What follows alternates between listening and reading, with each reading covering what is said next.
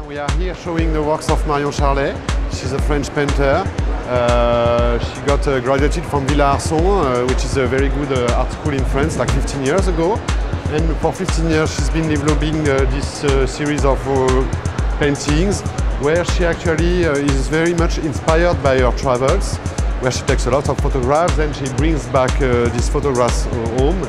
And she will add her fantasy, her dream, and she will create her own world and change them into these magnificent, beautiful, colorful landscapes and architectural paintings.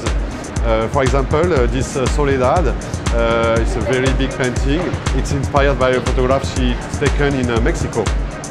And by the novel she was reading at that moment by Gabriel Garcia Marquez, 100 Years of Solitude. So this is why gives the title to the painting. And you can see all the sharpness and all the details. She's very good at painting vegetation and vegetal, tropical and luxuriant, color full of flowers paintings. Beautiful.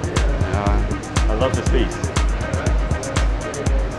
She also develops her works into more architectural pieces, as you can see behind you, or here, there.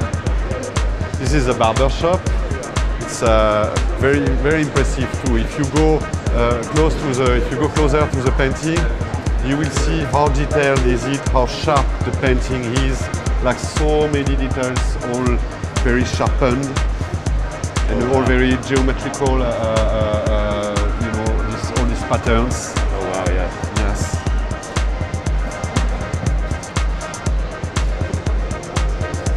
It's always good to focus.